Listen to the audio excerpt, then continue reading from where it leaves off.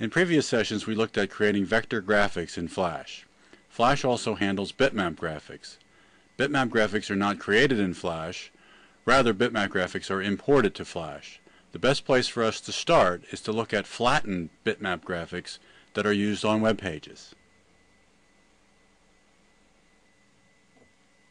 On the left here is our example that we'll complete for this exercise, and on the right is an example that we'll do on a future exercise. Both contain the same house bitmap graphic. And the one on the right, we have the car, the bus, and the house. The house is a GIF bitmap graphic, the car is a JPEG bitmap graphic, and the bus is a PNG bitmap graphic. These are flattened bitmap graphics, and what we mean by flattened bitmap graphics is they contain no layers and are likely created in a program such as Fireworks or Photoshop, or imported with a digital camera or a scanner. The road and the background are vector graphics. We also can import vector graphics, but in this case they were created inside of Flash.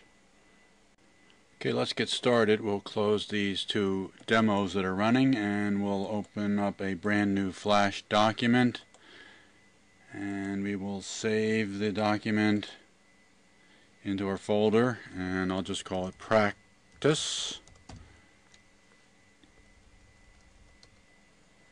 Now to import a bitmap graphic, we go to the menu choice File and then Import, and we have a choice of to Stage or to Library. In either case it will go to the library. The key thing to remember about the import to Stage, it will go to the current selected keyframe on the current timeline. So we're going to do Library.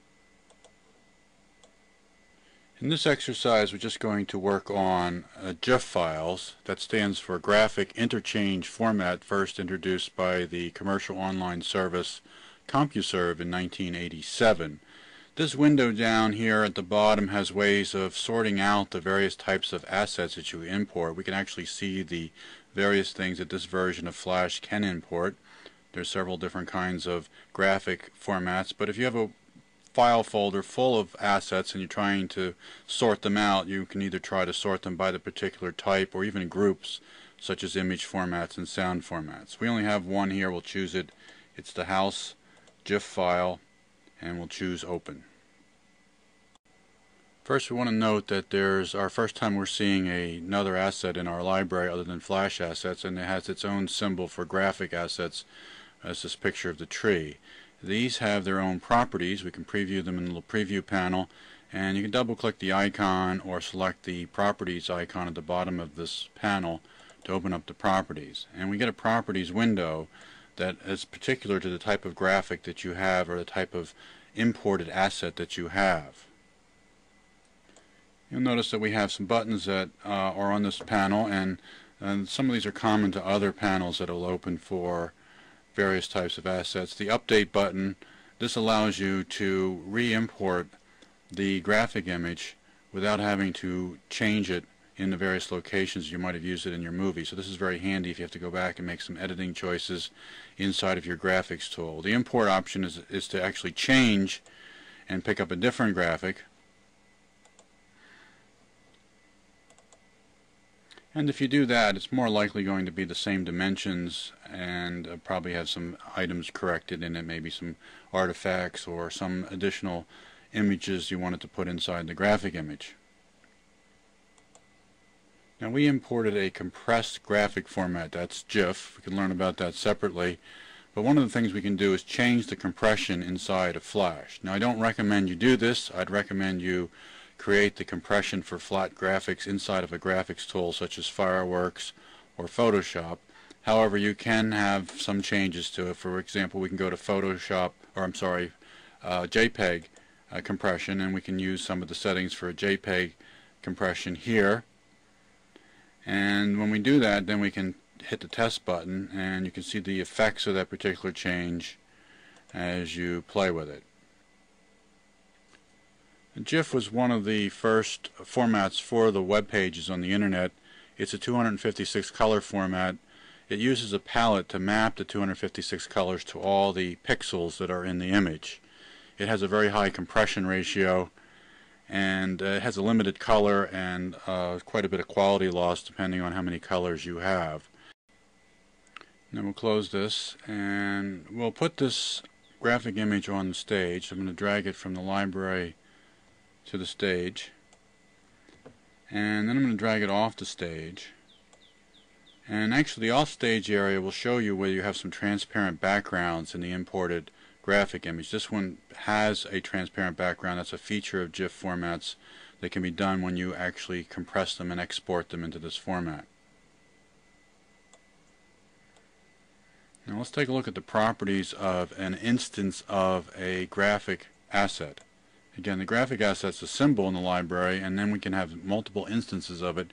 And if you take a look at the properties, you can see there's very limited property items that we can change for a bitmap graphic. We can do the height and the size and the widths, and what we'll do is we'll use the free transform tool, use the shortcut key Q, and I'll just do a few things here just to show you what we can do. We can skew it, we can resize it.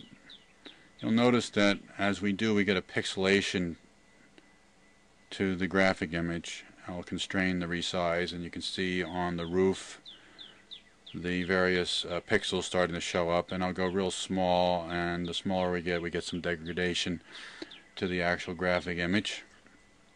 And that's the difference between bitmaps and vectors. Vectors are drawn. As you do the resizing, Flash redraws them. Bitmaps are actually pixels in an array, rows and columns. And we can put multiple instances of these bitmap graphics on the stage. We'll go over here to the library and we'll grab another copy. We'll put them all in the same layer here just to show you.